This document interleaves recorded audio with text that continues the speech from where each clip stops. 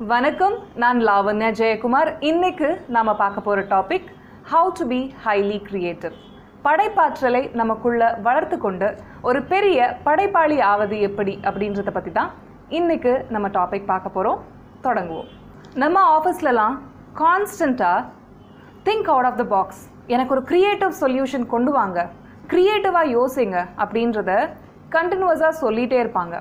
எந்த ஒரு மீட்டிங் போனாலும் இந்த think out of the box அப்படின்ற ஒரு கீவேர்டை நம்மளால் கேட்க முடியும். ஸோ இந்த think out of the box சொன்னாலும் எப்படி ஆக்சுவலாக அவுட் ஆஃப் த பாக்ஸாக திங்க் பண்ணுறது, எப்படி ஒரு க்ரியேட்டிவாக யோசிக்கிறது அப்படின்றத பற்றி தான் இன்றைக்கு நம்ம டீட்டெயில்டாக பேச போகிறோம். சில ஆய்வுகள் என்ன சொல்லுது, நேச்சுரல் டேலண்ட் அப்படின்றது ஒன்றுமே கிடையாது, யாரும் ஒரு பர்டிகுலர் டேலண்ட் ஜீனோட பிறக்கிறது கிடையாது. 10,000 மணி நேரங்கள் அவங்களுக்குள்ளவே செலவு செஞ்சு அவங்களோட ப்ராக்டிஸ் கன்சிஸ்டண்ட்டாக அவங்களுக்குள்ளவே அவங்க ஒர்க் பண்ணுறதால தான் ஒரு பெரிய மனிதர்களாக, சாதிக்கும் மனிதர்களாக அவங்க மாறுறாங்க அப்படின்ற மாதிரி ரிசர்ச் சொல்லுது. அது ஒரு மியூசிக் அப்படின்ற இண்டஸ்ட்ரியில் இருந்தாலும், ஒரு என்டர்டெயின்மெண்ட் இண்டஸ்ட்ரியில் இருந்தாலும், ஒரு ஸ்போர்ட்ஸாக இருந்தாலும், ஒரு பிஸ்னஸாக இருந்தாலும், எந்த ஒரு துறையிலையும் சாதிக்கிறாங்க அப்படின்னா அதோட ஜீன்ஸோடு அவங்களுக்கு பிறக்கிறதில்ல, அந்த டேலண்ட்டோடு அவங்க பிறக்கிறதில்ல. பட் அவங்களுக்குள்ளவே ஒர்க் பண்ணுறதால அந்த நிலையை அடைகிறாங்க அப்படின்ட்டு பல ரிசர்ச்சஸ் இன்றைக்கி சொல்லுது. அதுக்கு அப்போசிங்காக இல்லை, அன்லெஸ் அண்ட் அன்டில் உங்களுக்கு அந்த நேச்சுரல் ட்ரைவ் இல்லைன்னா, ஒரு இன்னேட் எபிலிட்டி இல்லைன்னா நீங்கள் உங்களால் அந்த சாதனைகளை செய்ய முடியாது அப்படின்றதும் கான்ட்ரடிக்டாகவும் நிறைய ரிசர்ச்சஸ் வந்துட்டே தான் இருக்குது. ஸோ க்ரியேட்டிவிட்டியை பொறுத்த வரைக்கும் உங்களுக்குன்னு ஒரு ஸ்பெஷல் ஜீன் தேவையா, உங்களோட ஃபிசியாலஜி, உங்களோட மென்டல் ஸ்டேட்டில் எந்த விதமான ஒரு ஸ்பெஷல் ஃபார்முலா இருந்தாக்கா உங்களால் க்ரியேட்டிவாக இருக்க முடியும். சில பேரெல்லாம் எப்போவுமே க்ரியேட்டிவ் சொல்யூஷன்ஸ் கொடுத்துக்கிட்டே இருப்பாங்க, அவங்களுக்கு அது சரளமாக வர மாதிரி இருக்கும். சில பேர் அவங்களுக்குள்ள ஒர்க் பண்ணுறது மூலமாக அவங்களோட க்ரியேட்டிவிட்டியை இம்ப்ரூவ் பண்ணிகிட்டு இருப்பாங்க. சில பேர் எப்படி தான் க்ரியேட்டிவிட்டியை என்ன தான் பண்ணாலும் என்னால் ஒன்றுமே பண்ண முடியலையே அப்படின்னு சொல்லிட்டு அங்கலாச்சிக்கிட்டே இருப்பாங்க. இந்த வீடியோ மேக்ஸிமம் ஹெல்ப் பண்ண போகிறது கொஞ்சம் க்ரியேட்டிவிட்டி எனக்கு இருக்குது, அதை நான் இம்ப்ரூவ் பண்ணிக்கணும் அப்படின்னு நினைக்கிறவங்களுக்கும், எனக்கு சுத்தமாக க்ரியேட்டிவிட்டியே இல்லை, எப்படியாவது எனக்குள்ள அந்த படைப்பாற்றலை க்ரியேட்டிவிட்டியை இம்ப்ரூவ் பண்ணிக்கணும் அப்படின்னு நினைக்கிறவங்களுக்கும், எனக்கு க்ரியேட்டிவாக ஆக்டிவிட்டீஸ் க்ரியேட் பண்ணுறது, ஆக்டிவிட்டீஸ் தான் க்ரியேட்டிவிட்டி இல்லையா, நிறைய ஆக்டிவிட்டீஸ் க்ரியேட் பண்ணுறது என்னுடைய தொழில் சார்ந்த ஒரு விஷயமா இருக்குது. அது ஒரு ப்ரெசன்டேஷன் பண்ணுறதுக்கோ ஒரு ஆஃபீஸில், இல்லைன்னா உங்களோட ஸ்டூடெண்ட்ஸ்க்கு டீச் பண்ணுறதுக்கோ, இல்லைன்னா நீங்கள் ஸ்டூடெண்ட்டாக இருந்தால் படிக்கும்போது ஒரு ஸ்பெஷல் க்ரியேட்டிவ் ஆக்டிவிட்டீஸில் நீங்கள் ஈடுபடுறதுக்கு உங்களுக்கு க்ரியேட்டிவிட்டி ரொம்பவே தேவைப்படுது அப்படின்னு நீங்கள் நினச்சிங்கனாலும் இந்த வீடியோ ரொம்பவே உங்களுக்கு யூஸ்ஃபுல்லாக இருக்க போகுது.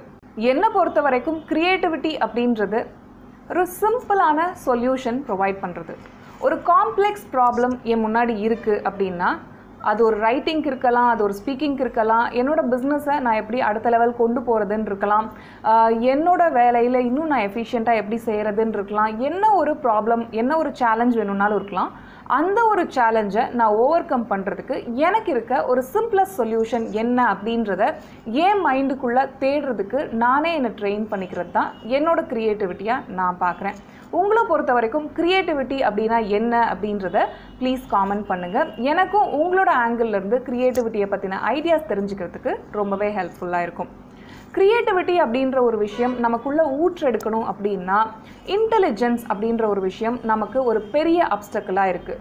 நமக்கு தெரிஞ்ச அறிவே, நமக்குள்ளே இருக்கிற நம்ம நிறைய கற்றுக்கிட்டோம் அப்படின்னு நினைக்கிற விஷயமே நமக்கு நம்மளோட க்ரியேட்டிவிட்டியை ஒரு பிளாக்காக செயல்படுது.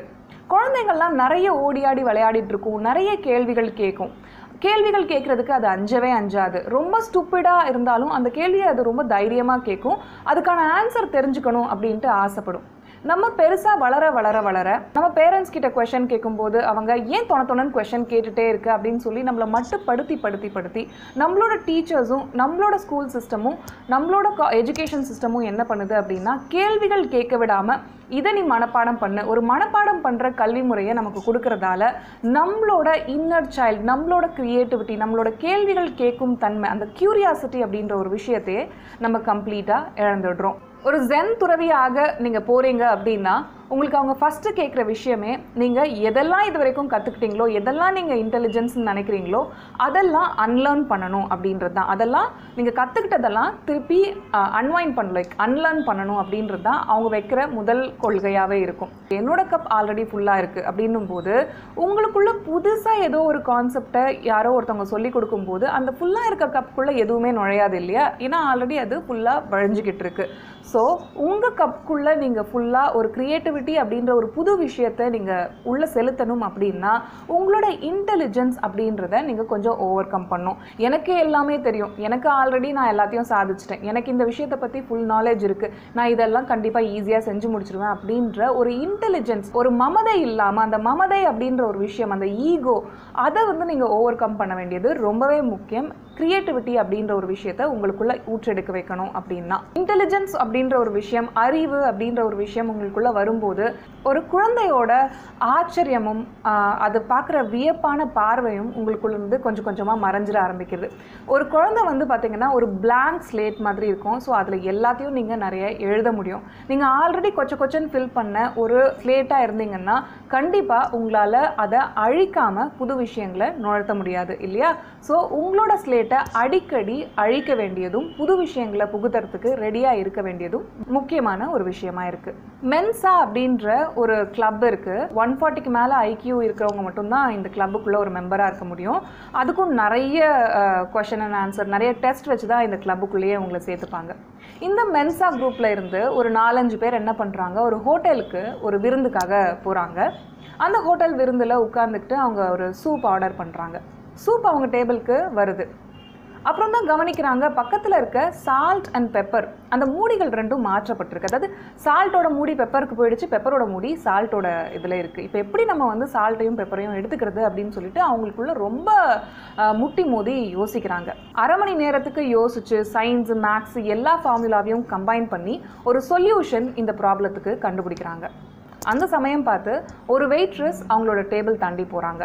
அவங்கக்கிட்ட கொஞ்சம் நேரம் கலாய்க்கலாம், அவங்கள கிண்டல் பண்ணலாம் அப்படின்னு சொல்லிட்டு அவங்கள கூப்பிட்டு இந்த மாதிரி ஒரு ப்ராப்ளம் இருக்குது, இதுக்கு நாங்கள் 30 நிமிஷம் செலவு பண்ணி ஒரு ரொம்பவே அட்வான்ஸ்டான ஒரு மேத்தமேட்டிக்கல் ஃபார்முலா ஒன்று டிவைஸ் பண்ணியிருக்கோம் அப்படின்ற மாதிரி அவங்க சொல்கிறாங்க. அதுக்கு அந்த வெயிட்ரஸ் கொஞ்சமே யோசிக்காமல் சாரி சார் அப்படின்னு சொல்லிட்டு சால்ட் பாட்டில் மேலே இருந்த மூடியை பெப்பருக்கும், பெப்பரில் இருந்த மூடியை சால்ட்டுக்கும் மாற்றி வைக்கிறாங்க. நம்ம ரொம்ப இன்டெலிஜென்ட் அப்படின்னு நினைக்கும் போது நம்ம கண்ணு முன்னாடி இருக்க ஈஸியஸ்ட் சொல்யூஷனே நம்ம கண்ணில் படாமல் போயிடுது.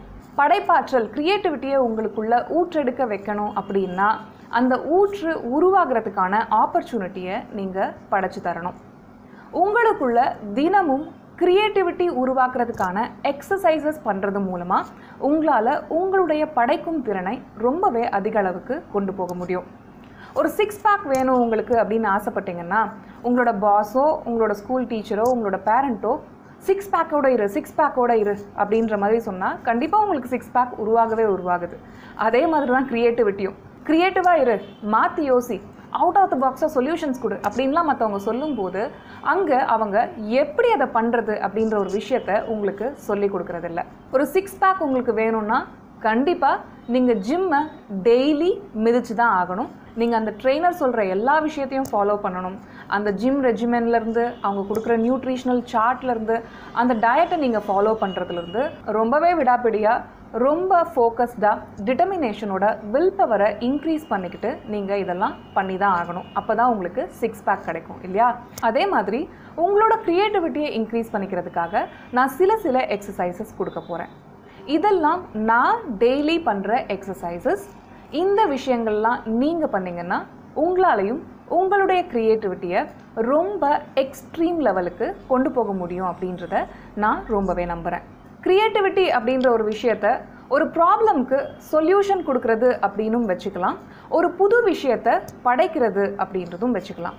நீங்கள் ஒரு படைப்பாளியாக இருக்கீங்க, இல்லை படைப்பாளியாக ஆகணும்னு விரும்புகிறீங்க, ஒரு புதுவிதமான ஒரு டான்ஸ் ஃபார்ம் உருவாக்கணும்னு நினைக்கிறீங்க, ஒரு புதுவிதமான நாவல் படைக்கணும்னு நினைக்கிறீங்க, ஒரு புதுவிதமான ஆர்ட் ஃபார்ம் க்ரியேட் பண்ணணும்னு நினைக்கிறீங்க, நல்ல அழகான ஃபோட்டோகிராஃபி எடுக்கணும்னு நினைக்கிறீங்க அப்படின்னா நீங்கள் என்ன பண்ணுறீங்க, ஒரு ஆக்டிவிட்டியை க்ரியேட் பண்ணுறீங்க. You are creating an activity, that's called creativity இல்லையா?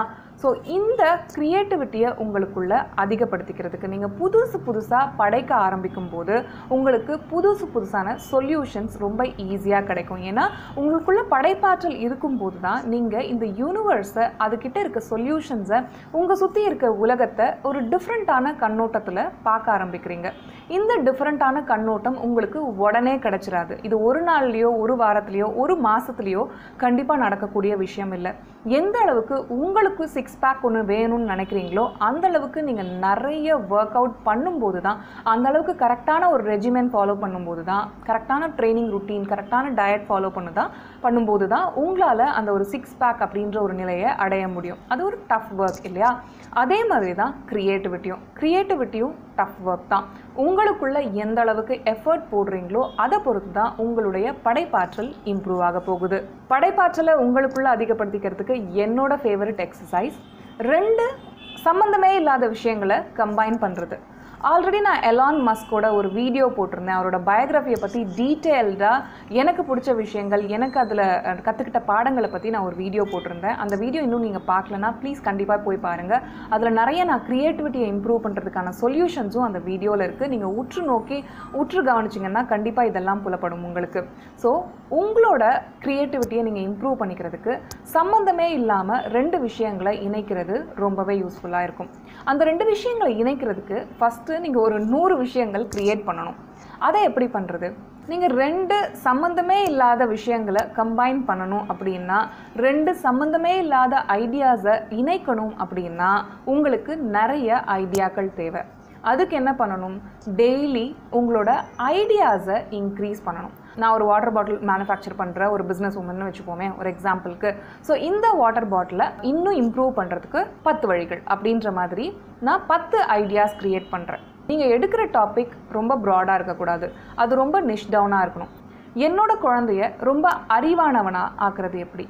என்னோட குழந்தைய ரொம்ப பாதுகாப்பான சூழ்நிலையில் வளர்க்குறது எப்படி? என்னோட ஸ்டடீஸில் நான் இன்னும் எப்படி ஃபோக்கஸ் பண்ணலாம்?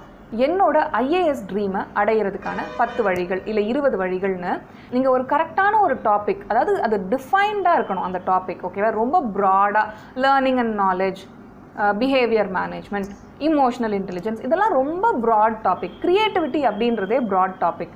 அதில் வந்து நான் 100 விதமான டாபிக்ஸ் க்ரியேட் பண்ணலாம். ஆனால் நான் இன்றைக்கி எப்படி எடுத்திருக்கேன்? How to become highly creative அப்படின்றது எடுத்திருக்கேன். இந்த டாப்பிக்கில் நீங்கள் எப்படி உங்களோட க்ரியேட்டிவ் மசிலை இம்ப்ரூவ் பண்ணிக்கலாம் அப்படின்றத பற்றி தான் நான் பேசிக்கிட்டு இருக்கேன் இல்லையா? க்ரியேட்டிவிட்டி அப்படின்ற ஒரு விஷயத்தை பற்றி கண்டிப்பாக நான் ஆயிரக்கணக்கான டாபிக்ஸ் எடுக்கலாம்.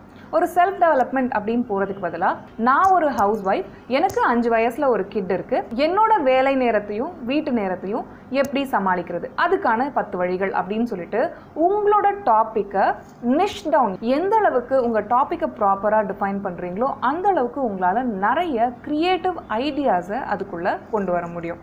சம்மந்தமே இல்லாத ஒரு டாபிக் எடுத்து அதுக்கு ஒரு 10 ஐடியாஸ் எழுதினாலும் பரவாயில்ல. உங்களுக்கு ரொம்ப பிடிச்ச, உங்களுக்கு ரொம்ப மனசுக்கு நெருக்கமான ஒரு டாபிக் எடுத்து அதுக்கு 10 ஐடியா எழுதினாலும் பரவாயில்ல.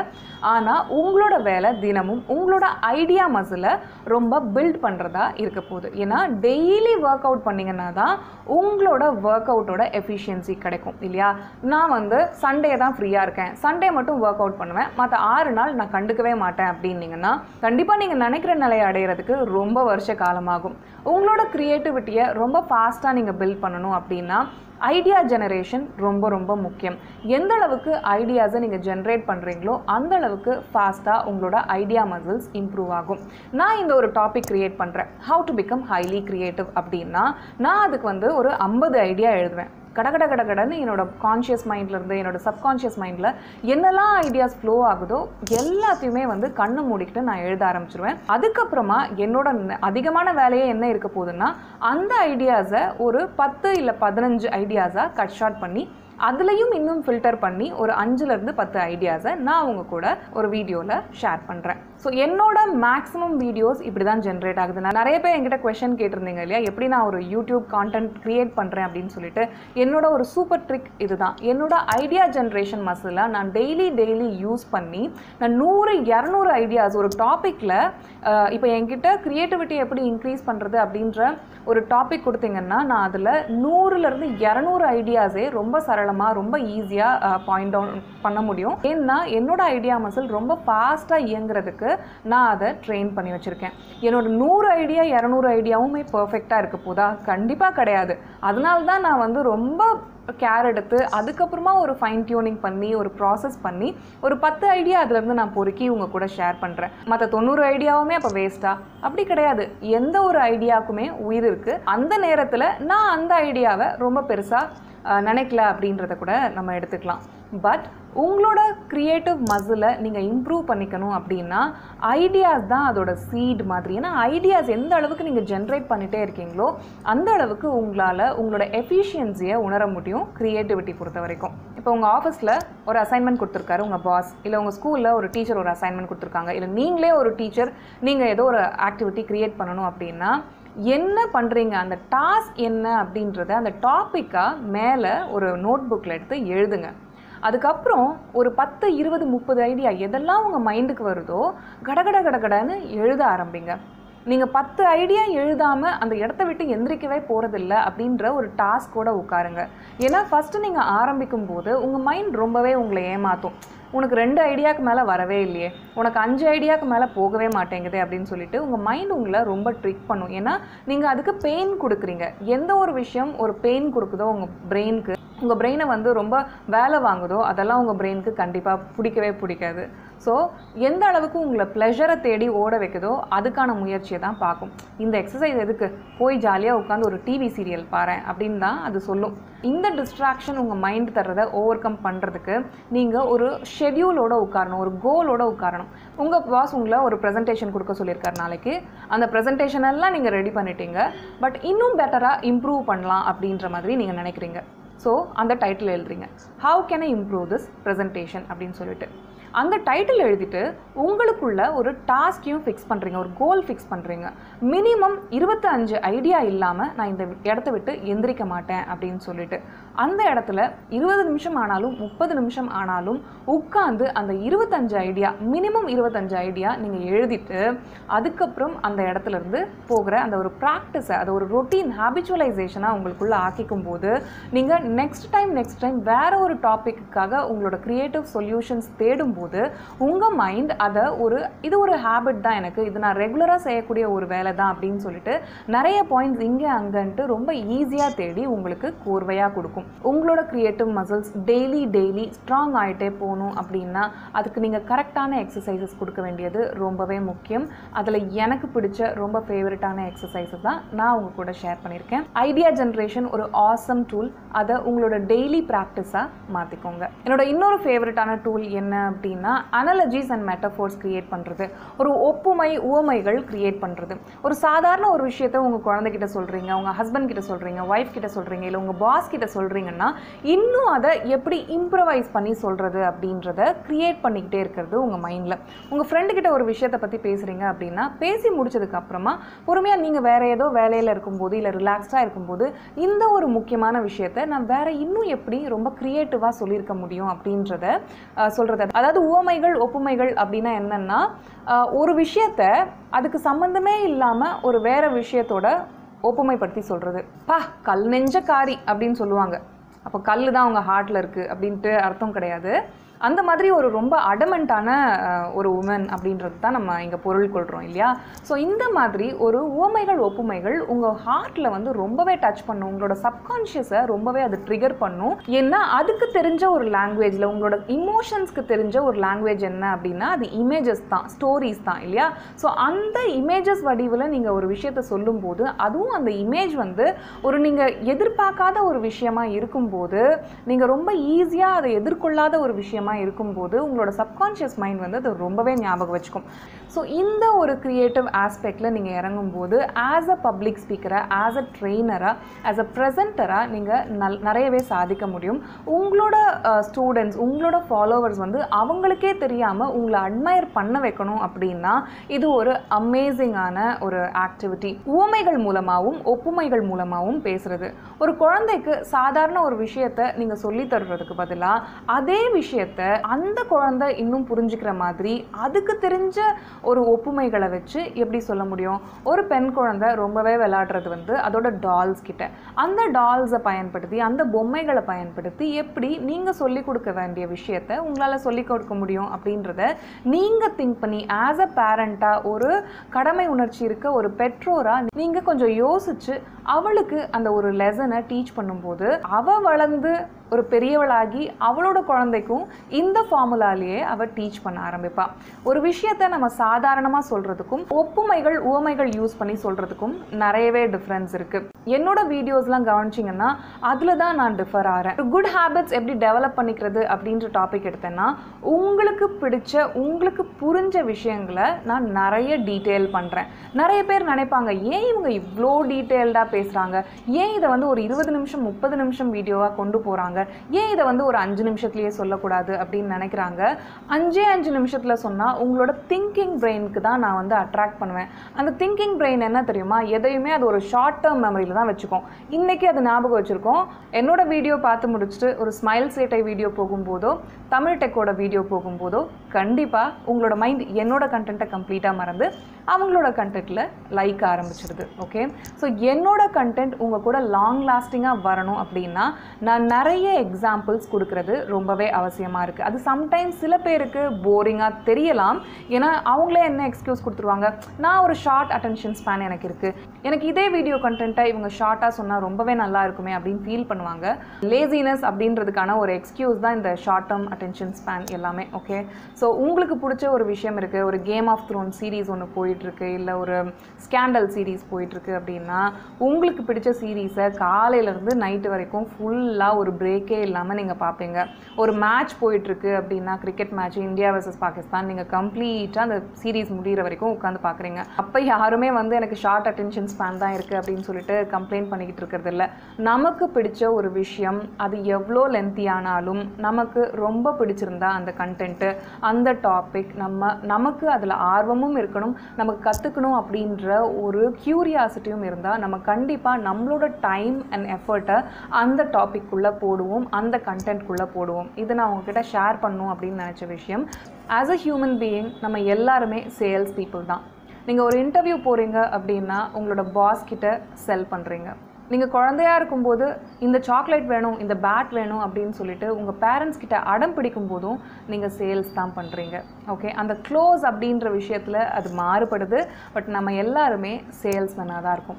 ஒரு பொண்ணுக்கிட்ட ப்ரப்போஸ் பண்ணும்போது, ஒரு பையன்கிட்ட உன்னை பிடிச்சிருக்குடா அப்படின்னு சொல்லும் போதும் நீங்கள் அதை சக்ஸஸ்ஃபுல்லாக அடுத்த லெவலுக்கு கொண்டு போகிறீங்க அப்படின்னா உங்களோட சேல்ஸ் ஸ்கில் தான் காரணமாக இருக்குது. உங்களோட சேல்ஸ் ஸ்கில்லை இம்ப்ரூவ் பண்ணிக்கிறதுக்கு, உங்களோட ப்ரெசன்டேஷன் ஸ்கில்லை இம்ப்ரூவ் பண்ணிக்கிறதுக்கு, நீங்கள் இன்னும் பர்சுவேசிவாக மாறுறதுக்கு, அதாவது அடுத்தவங்களை நீங்கள் நினைக்கிற விஷயங்களை செய்ய வைக்கிறதுக்கு, ஒரு லீடர்ஷிப் குவாலிட்டியை உங்களுக்குள்ளவே உருவாக்கிக்கிறதுக்கு இந்த உவமைகள் ஒப்புமைகள் யூஸ் பண்ணி பேச ஆரம்பிக்கிறது ரொம்பவே இம்பார்ட்டண்ட்டாக இருக்குது. உவமைகளும் ஒப்புமைகளும் உங்களோட க்ரியேட்டிவிட்டி லெவலை ரொம்பவே பூஸ்டப் பண்ணுற அமேசிங்கான எக்ஸசைஸ். எனக்கு ரொம்ப பிடிச்ச எக்ஸசைஸ். உங்களோட படைப்பாற்றல் எங்கே ரொம்ப ஜாஸ்தியாகும்? நீங்கள் இயற்கையோட இணைஞ்சிருக்கும்போது தான். நம்ம எல்லாருமே நேச்சரோட ரொம்ப இணைஞ்சு வாழ்ந்தவங்க. நம்ம லட்சக்கணக்கான வருஷங்களாக இயற்கையோட இணைஞ்சு ஒரு வாழ்க்கையை தான் வாழ்ந்துட்டு வந்துருக்கோம். நம்ம ஒரு நாடோடிகளாக திரிஞ்சு புது புது இடங்களை எக்ஸ்ப்ளோர் பண்ணி பார்த்து தான் நம்ம வாழ்க்கையை வாழ்ந்துட்டுருக்கோம். மனுஷங்களாக இருக்க நம்ம எல்லாருமே எக்ஸ்ப்ளோரர் தான். சிட்டி லைஃப், இந்த கான்க்ரீட் ஜங்கிள்லேருந்து எந்த அளவுக்கு அதிகமாக விடுபட்டு ஒரு நேச்சரோட இயற்கையோட இணைஞ்ச ஒரு வாழ்க்கையை வாழ முடியுமோ அந்த அளவுக்கு அதை சூஸ் பண்ணுங்கள். அது உங்களோட கிராமத்துக்கு போகிறதா இருந்தாலும் இருக்கலாம், இல்லைனா வீக்கெண்டில் ஒரு டிரைவ் ஏற்படுத்துறதாகவும் இருக்கலாம், இல்லை மந்த்லி ஒன்ஸ் ஒரு லாங் ட்ரிப் அடிக்கிறதாகவும் இருக்கலாம், என்ன வேணால் இருக்கலாம். அடிக்கடி இயற்கையோட இணைஞ்ச ஒரு வாழ்க்கையை தேர்ந்தெடுங்க. அது உங்களோட க்ரியேட்டிவிட்டியை ரொம்ப ரொம்ப அதிகமாக்கும். க்ரியேட்டிவிட்டியை இம்ப்ரூவ் பண்ணிக்கிறதுக்கு சில ஐடியாஸ் கொடுத்தேன் இல்லையா? ஸோ இந்த க்ரியேட்டிவிட்டி இம்ப்ரூவ் பண்ணிக்கிறதுக்கு முக்கியமான ஸ்ட்ராட்டஜிஸ் என்ன அப்படின்றது கொஞ்சம் இப்போ டிஸ்கஸ் பண்ணுவோம். முதல் strategy, keep a schedule and stick to it. காலையில் நான் 6 மணிக்கு எந்திரிப்பேன், ரெஃப்ரெஷ் பண்ணுவேன். 6:15 7:15 வரைக்கும் நான் என்னோட எழுத்து பயிற்சியில் நான் ஈடுபட போகிறேன். நான் ஒரு பப்ளிக் ஸ்பீக்கராக உருவெடுக்கணும் அப்படின்னு நினைக்கிறேன்னா காலையில் 6 மணிலேருந்து 8 மணி வரைக்கும் நான் ப்ரெசன்டேஷன்ஸ் எழுதி கண்ணாடி முன்னாடி பேசி பார்க்க போகிறேன்.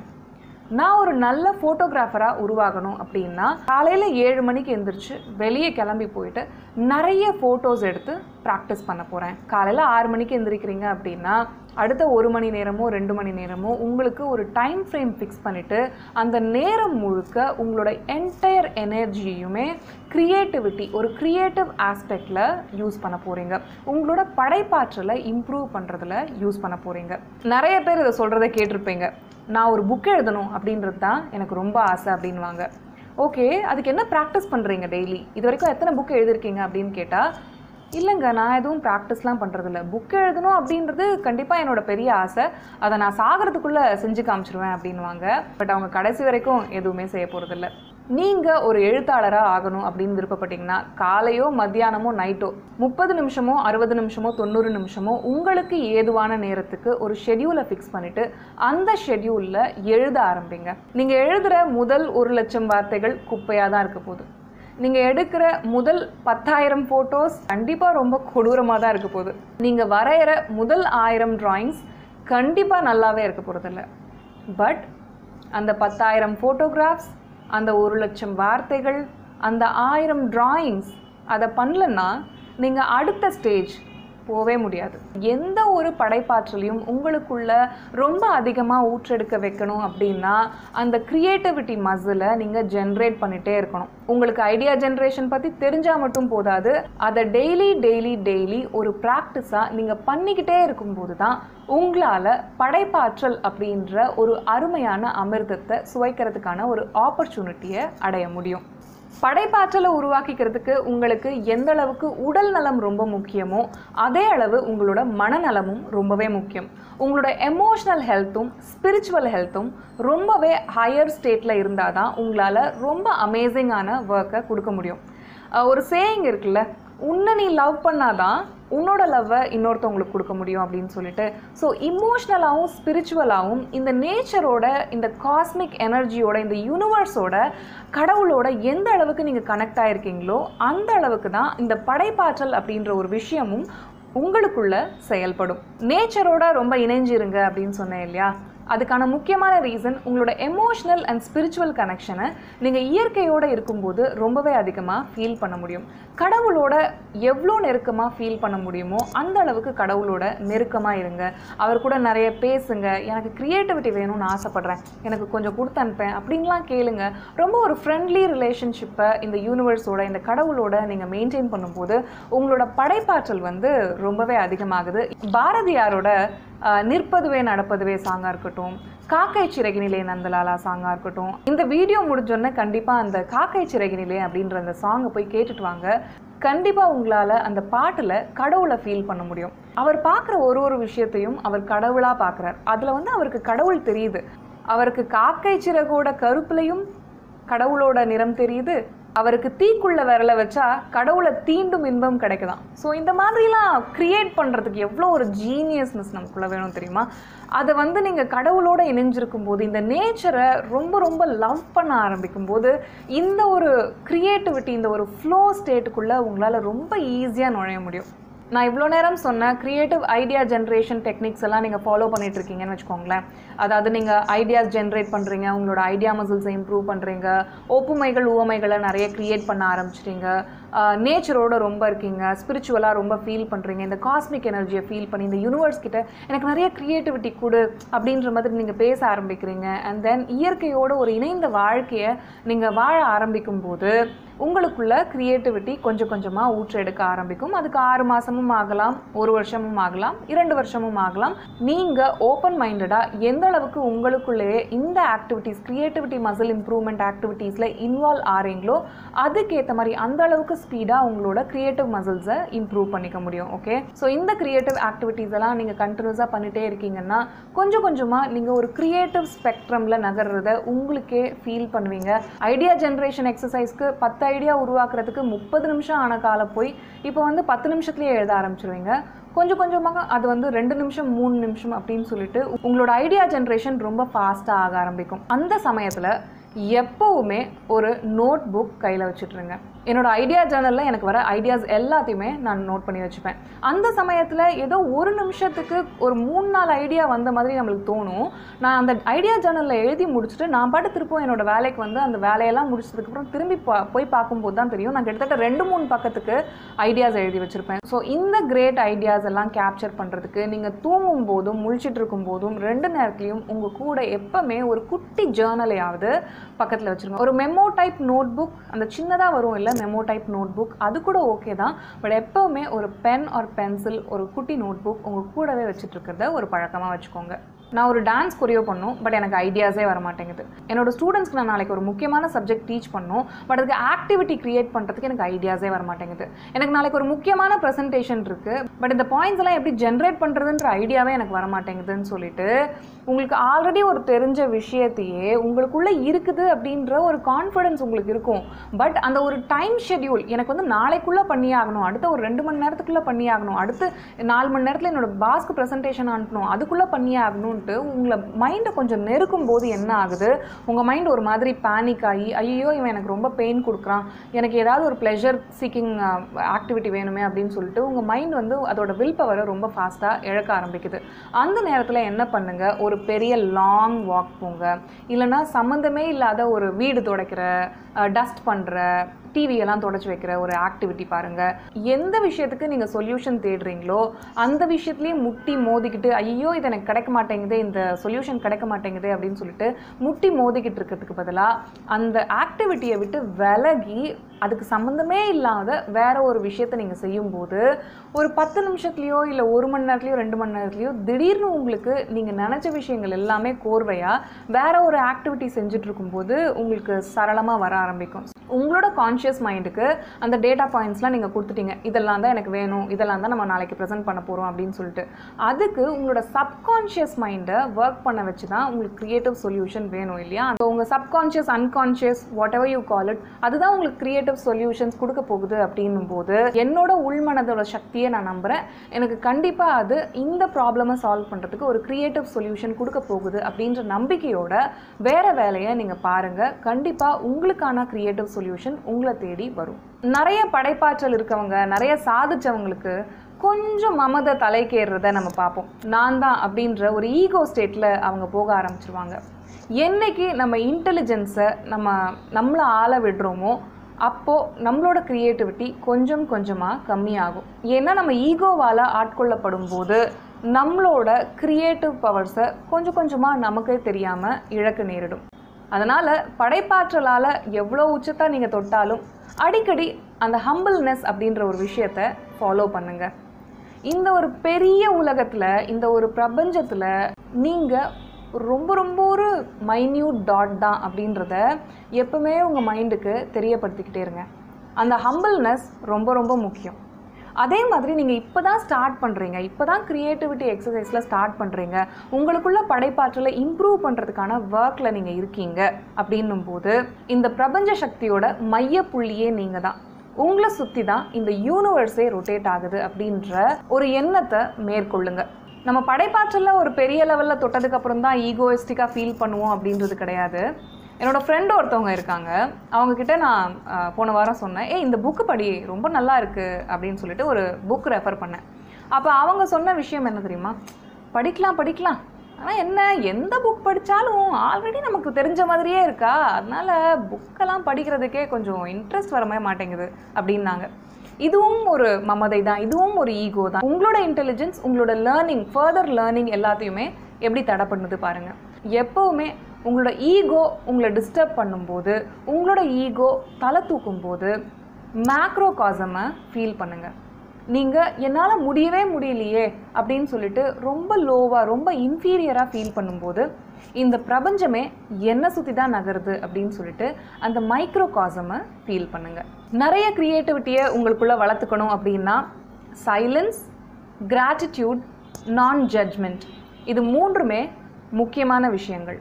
ஒரு நாளைக்கு அட்லீஸ்ட் 10 நிமிஷமோ 20 நிமிஷமோ உங்கள் மனசை ரொம்ப அமைதியான ஸ்டேட்டில் வச்சுருங்க. அந்த மூளைக்குள்ளே ரொம்ப கச்சாமுச்சான்னு ஏதோ பேசிக்கிட்டே இருக்குல்ல, அதை அப்படியே அப்சர்வ் பண்ணி அதை அப்படியே பார்த்துக்கிட்டே அமைதியை உங்களுக்குள்ளே கையாளுங்க. உங்களுக்குள்ள கிரியேட்டிவிட்டியை இம்ப்ரூவ் பண்ணிக்கிறதுக்கு சைலன்ஸ் ஒரு மிகப்பெரிய ஆயுதம். அதே மாதிரி கிராட்டிடியூட். நான் கிராட்டிடியூட் மெடிடேஷன் அப்படின்ற ஒரு வீடியோவே பண்ணியிருக்கேன். அதோட லிங்க் நான் உங்களுக்கு ஷேர் பண்ணுறேன். கிராட்டிடியூட் மெடிடேஷன் மாதிரி ஒரு அமேசிங் மெடிடேஷன் கண்டிப்பாக எனக்கு தெரிஞ்ச வரைக்கும் வேறு எதுவும் இருக்குமான்னு தெரியல. ஸோ கிராட்டிடியூட் மெடிடேஷனை உங்களோட க்ரியேட்டிவிட்டி இம்ப்ரூவ்மெண்ட் ருட்டீனாகவே நீங்கள் டெய்லி வச்சுக்கலாம். நம்ம இன்னொருத்தவங்களை பற்றி ஒரு காசிப் பேசும்போது, ஒரு பெட்டி ஆஃபீஸ் பாலிட்டிக்ஸில் இன்வால்வ் ஆகும்போது நம்ம ஜட்ஜ் பண்ணுறோம். நம்ம அப்பா அம்மா தம்பி தங்க நம்ம சுற்றி இருக்கவங்க நம்மளோட கொலீக்ஸு எல்லாருமே நம்ம ஜட்ஜ் பண்ணிகிட்டே இருக்கோம் இல்லையா? ஸோ அந்த ஜட்ஜ்மெண்ட் அப்படின்ற ஒரு விஷயத்தை உங்கள் லைஃப்லேருந்து தள்ளி போடுங்க. மற்றவங்கள நீங்கள் ஜட்ஜ் பண்ணும்போது ஒரு நெகட்டிவ் ஸ்பெக்ட்ரம்க்கு போக ஆரம்பிக்கிறீங்க. உங்களோட எனர்ஜி பாசிட்டிவாகவே வச்சுக்கணும் அப்படின்னு நினைக்கிறீங்களா? நீங்கள் நிறைய பாசிட்டிவ் தாட்ஸை இந்த உலகத்துக்கு கொடுக்கணும்னு நினைக்கிறீங்களா? நான் ஜட்ஜ்மெண்ட்டை மேற்கொள்ளுங்க.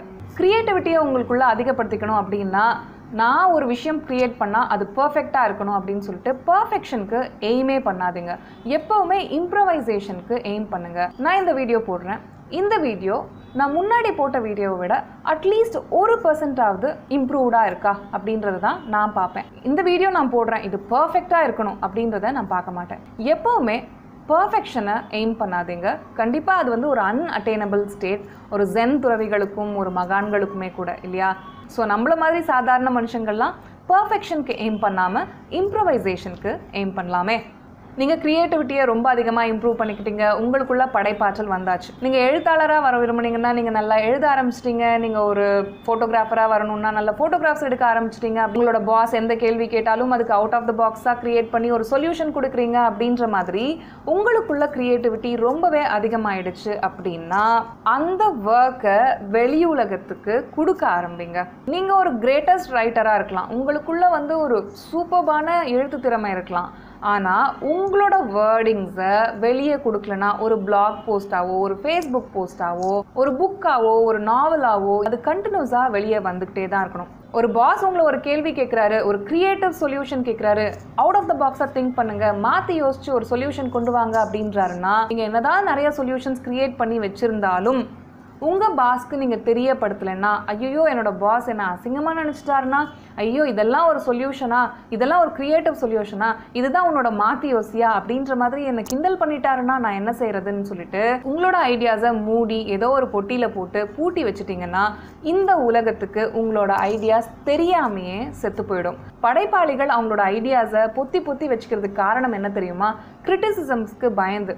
நீங்கள் ஒரு யூடியூப் வீடியோ போட்டாலும் சரி, ஒரு பிளாக் போஸ்ட் எழுதினாலும் சரி, ஒரு புக்கு வெளியிட்டாலும் சரி, ஒரு மேடை பேச்சாளராக இருந்தாலும் சரி, உங்கள் பாஸ் முன்னாடி நிறைய க்ரியேட்டிவ் சொல்யூஷன் கொடுக்குறவராக இருந்தாலும் சரி, ஒரு டீச்சராக நீங்கள் நிறைய ஆக்டிவிட்டீஸ் க்ரியேட் பண்ணாலும் சரி, ஒரு போலீஸ் ஆஃபீஸராக இந்த ஊரை முன்னேற்றத்துக்காக நிறைய சொல்யூஷன்ஸ் கொடுத்தாலும் சரி, என்ன செஞ்சாலும் இந்த உலகத்தில் அந்த ஒரு 4 பேர் உங்களை கிரிட்டிசைஸ் பண்ணுறதுக்கு இருக்க தான் போகிறான். நீங்கள் எவ்வளோதான் பெஸ்ட் ஹியூமன் பீயிங்காக இருந்தாலும், நீங்கள் மதர் ட்ரீஸாவாக இருந்தாலும், காந்தியாக இருந்தாலும், உங்களுக்காக ஒரு 4 ஹேட்டர் உங்களை சுற்றி கண்டிப்பாக இருப்பான்.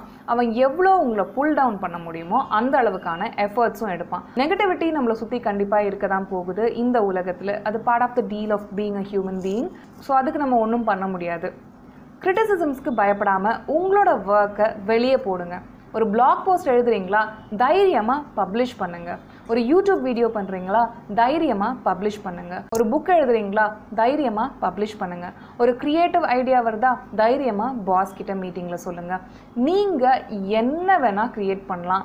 ஆனால் க்ரியேட் பண்ணி அதை ஒரு பொட்டியில் போட்டு மூடி வச்சிட்டிங்கன்னா இந்த உலகத்துக்கு உங்களோட க்ரியேட்டிவிட்டியால் எந்த பயனுமே இல்லாமல் போயிடும். Be very very strong. எந்த ஒரு க்ரியேட்டருக்குமே 90% ஆடியன்ஸ் இருந்தாங்கன்னா 10% கண்டிப்பாக ஹேட்டர்ஸ் இருக்க தான் செய்வாங்க. எந்த இண்டஸ்ட்ரியில் நீங்கள் இருந்தாலும் சரி. அந்த 10% இல்லை 5% பேருக்காக நீங்கள் 90 பேரை இழக்கணும் அப்படின்னு விரும்புகிறீங்களா? அந்த 90 பேரோட வாழ்க்கையில் உங்கள் ஒர்க் ஒரு மாற்றத்தை ஏற்படுத்து அப்படின்னா நீங்கள் அங்கே கடவுளோட கருவியாறீங்க. நீங்கள் ஒரு இன்ஸ்ட்ருமெண்ட் ஆறீங்க. ரைட்டா? இந்த பிரபஞ்ச சக்தியோட ஒரு இன்ஸ்ட்ருமெண்ட்டாக நீங்கள் செயல்படுறதுக்கு கடவுள் உங்களுக்கு ஒரு ஆப்பர்ச்சுனிட்டி கொடுக்குறாரு. நீங்கள் ஒரு கிரியேட்டராக மாறும்போது அந்த ஆப்பர்ச்சுனிட்டியை ரொம்ப ரொம்ப கெட்டியாக பிடிச்சிக்கோங்க. எத்தனை பேர் வந்தாலும், எத்தனை பேர் உங்களை பற்றி தப்பாக பேசினாலும், எத்தனை பேர் உங்களை ஹர்ட் பண்ண நினச்சாலும், எத்தனை பேர் உங்கள் முதுகில் குத்தினாலும் ரொம்ப ரொம்ப ஸ்ட்ராங்காக எதிர்த்து நில்லுங்க. உங்களால் என்ன வேணால் பண்ண முடியும் அப்படின்ற ஒரு கான்ஃபிடென்ஸ் உங்களுக்கு இருக்கணும். அதுதான் ரொம்ப முக்கியம் என்னை பொறுத்த வரைக்கும் ஒரு கிரியேட்டருக்கு. இந்த உலகத்தில் 2 விதமான மக்கள் தான் இருக்காங்க. அந்த டாப் 1% கிரியேட்டர்ஸ், அவங்க கிரியேட் பண்ணிக்கிட்டே இருப்பாங்க. அண்ட் மீதி 99% பேர் கன்சியூமர்ஸ். நீங்கள் கிரியேட்டராக மாறி அந்த டாப் 1%ல இடம் பிடிக்க போகிறீங்களா, இல்லை கன்சியூமராகவே இருந்து அந்த பாட்டம் 99%லேயே இருக்க போகிறீங்களா? உங்களோட சாய்ஸ். ஸோ இதெல்லாம் என்னோட டிப்ஸ். உங்களோட படைப்பாற்றலை உங்களுக்குள்ளே இம்ப்ரூவ் பண்ணிக்கிறதுக்காக இந்த வீடியோ உங்களுக்கு பிடிச்சிருந்ததுன்னா ப்ளீஸ் காமெண்ட் பண்ணுங்கள். உங்கள் தாட்ஸ், இன்புட், சஜஷன்ஸ் தெரிஞ்சுக்கிறதுக்காக நான் ரொம்பவே வெயிட் பண்ணிகிட்ருக்கேன். இந்த வீடியோ ஹெல்ப்ஃபுல்லாக இருக்க போகிற அந்த ஒரு ஃப்ரெண்டுக்கும் இந்த வீடியோவை கண்டிப்பாக ஷேர் பண்ணுங்கள். இன்னொரு வீடியோவோட நான் கண்டிப்பாக உங்களை மீட் பண்ணுறேன். அது வரைக்கும் லாவண்யா ஜெயக்குமார்.